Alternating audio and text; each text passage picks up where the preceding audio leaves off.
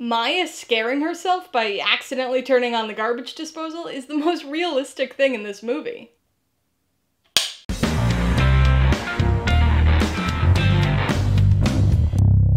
Hey everybody, welcome to Mainly Movies. Today I'm going to be talking about the 2024 horror film, The Strangers, Chapter 1.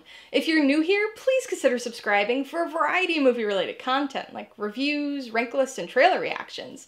All my reviews include a breakdown of the pros and cons, my rating, and some tailored film recommendations, so be sure to watch through to the end of this video for all of that extra content. The Strangers, Chapter 1, stars Madelaine Petsch and Froy Gutierrez, and was directed by Renny Harlin. It tells the story of a couple who find themselves terrorized by a group of masked strangers while staying at an isolated Airbnb. I don't say this often, but the existence of this film is puzzling. Not the existence of another movie in the Strangers franchise, but specifically the existence of this movie. The Strangers was a sleeper hit that's gained a cult following, and Pray at Night had its fans and was financially successful, so it makes sense that the studio would want to make more, but the decision to make this movie was weird. This franchise is based on a horror premise that could inevitably be milked forever thanks to its simplicity, but Chapter 1 isn't really another story in the franchise. It's not a sequel, not a prequel. Honestly, it's hard to decipher what it is. A remake? A reboot? A reboot-make? Yeah, let's go with that, I guess. Whatever we want to call it, Chapter 1 is, unfortunately, the first part of a trilogy of movies that were filmed concurrently. Almost as if they expected a poor reception and wanted to make sure they got it all on film before it could be cancelled. I know that people like to throw around the phrase cash grab anytime an IP gets tapped into, and while I don't always like them, I do tend to defend the existence of sequels, remakes, etc. that other people deem unnecessary. But I've gotta say, at least after just Chapter 1, I can't do that here. I can't defend the existence of this film because it's a movie that genuinely serves no purpose. Like I said before, it's hard to pinpoint exactly what this movie is. I guess the best way I can describe it is that this feels like a project from maybe a first semester film school student in which the assignment was to try to recreate The Strangers. It's not a shot-for-shot identical facsimile, like the infamous Psycho remake, for instance. The lead-in is a little different, the character dynamics and relationship has shifted slightly, the location is altered, but these are all just superficial changes. The bones of the actual plot are the same. It hits all the same plot beats as the original movie in the same order, to the point of deja vu. Having seen the original movie, I knew exactly what was going to happen before it happened, every step of the way.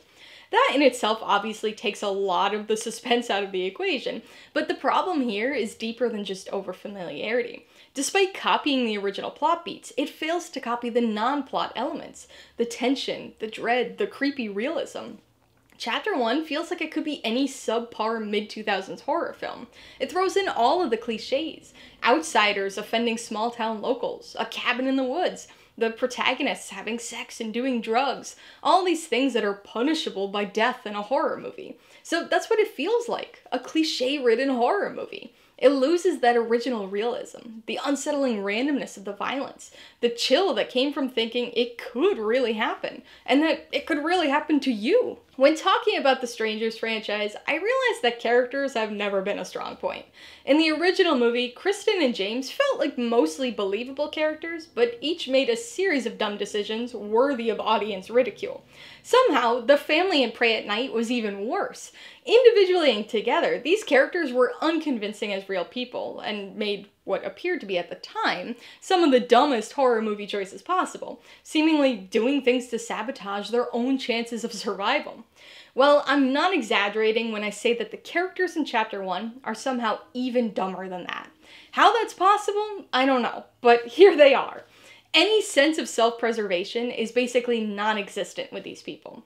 Their reactions to scenarios that we've seen happen before in the first film are just absurd.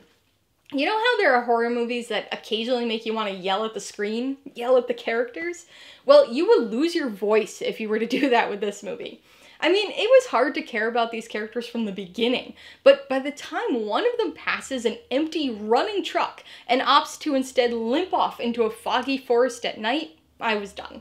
Perhaps the worst part of all is that you can't even really root for the strangers either, because they make some equally inexplicable decisions. I'll be honest, I can't say that I was looking forward to this film, but I was hopeful. I wanted to like it. I wanted it to be good. I wanted another effective Strangers movie. But Chapter 1 just isn't any of those things. I've always been critical of Prey at Night for its stark change in direction and undeserving use of the Stranger's name. It was overly derivative of slashers and 80s nostalgia, and yet it's still better than this. Better than what's essentially a remake of the original movie, sans the tension, realism, and all of the other things that made it actually good. This is a film that has very little to offer. Certainly nothing to people who've seen the original, and probably very little to anybody who's seen many other horror movies. Really, the only hope this film has is that chapters 2 and 3 do something to recontextualize it and make it worthwhile as part of a broader story. That seems like a Herculean task to me, and I'm not sure I can even imagine how it would be done, but assuming the next 2 movies even get distribution, I'll still give them a chance, hopeful that they can somehow do something to justify the existence of this film. Alright, let's talk about the pros and cons. The only pro here, and I use the word lightly and broadly, is the story potential for the sequels.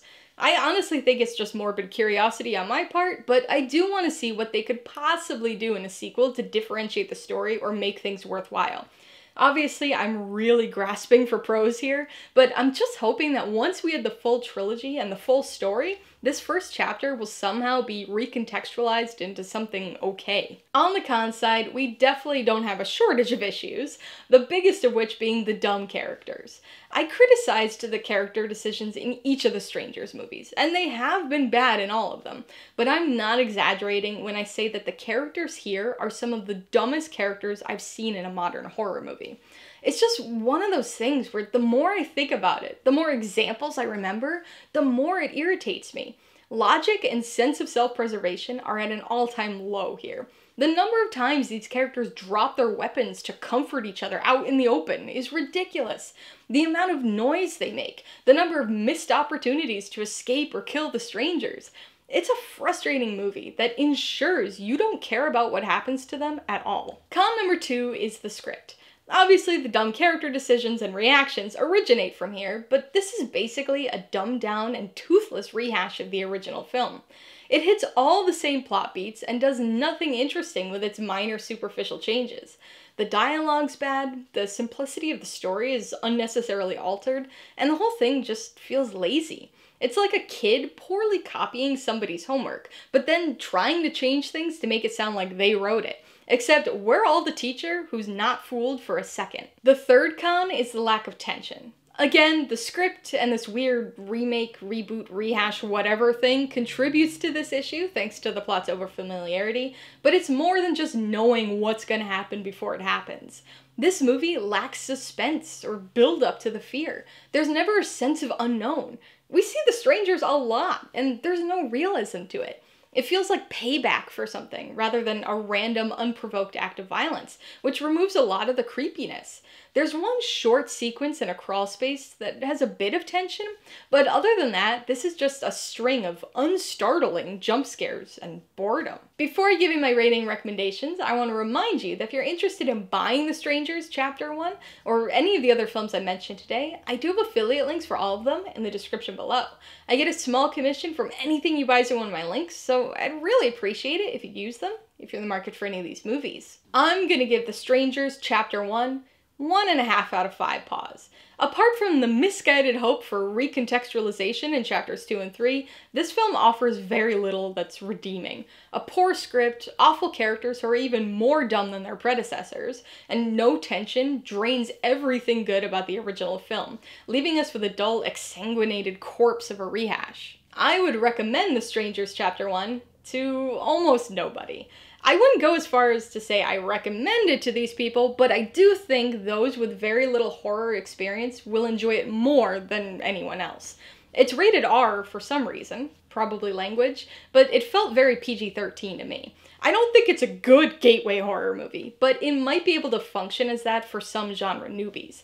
But if you're already a horror fan, and especially if you're already familiar with The Strangers, then this is going to offer next to nothing for you. If you like The Strangers Chapter 1, I would recommend Vacancy. This is another film about a couple stuck in a remote town thanks to car trouble, who find themselves attacked by masked intruders. Although their choice of lodging is different, it's an equally poor choice, and the film is plagued with horror movie cliches, but it's got a simple and effective creepy premise. If you want another very mid-2000s feeling horror movie, you might want to check out the remake of House of Wax. It's got the car trouble trope and some very dumb characters, but it does deliver on some pretty gruesome scenes and a good deal of tension. And if you want another horror movie about an Airbnb in Oregon, you should watch The Rental. This one features more characters and a bit more suspenseful build-up to its story. It can be a little bit slow and a little inane, but it's another decent entry in the "this feels like it could maybe actually happen" horror canon. Alright, a couple questions for you guys. Number 1, have you seen The Strangers Chapter 1? If so, what'd you think of it? And number 2, which horror movie do you think features the dumbest characters? Be sure to leave your answers in the comments below so we can get a discussion going. Alright, so if you got some enjoyment, insight, or information on this review, I'd appreciate it if you'd hit that like button. And if you haven't done so already, please subscribe while you're at it to see more videos like this. Till next time, this has been Alyssa with Mainly Movies, the way life should be.